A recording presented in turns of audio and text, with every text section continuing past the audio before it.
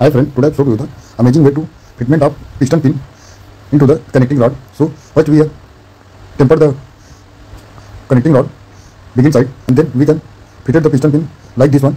So this is the very amazing type fitment of piston pin with the piston and connecting rod. Till that, if you are not subscribed my channel, please subscribe my channel and press the bell icon for the notification when we have uploaded any new video on the channel. The notification of the same will be received by you.